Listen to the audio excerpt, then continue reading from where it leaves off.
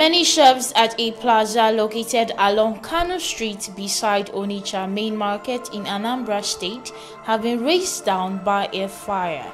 A trader whose identity was not ascertained said goods worth millions of naira, including sacramentals, wines, babies and women's hair attachment, were engulfed by the fire. Although no clue has been obtained as to the actual cause of the incident, sources have it that it might not be unconnected with some disputes among the importers and major stakeholders at the plaza. Reacting to this development, the chief firefighter in Anambra State, Martin Agbili, confirmed the incident, saying that he promptly deployed his men in the area when he was alerted. He confirmed that the fire started around 1 a.m. and immediately he sent his men there. He disclosed that the firefighters have gone to refuel their trucks for the third time as they have been trying to quench the fire totally. More reports will follow soon as the real cause is unknown. Do subscribe. Thank you for watching.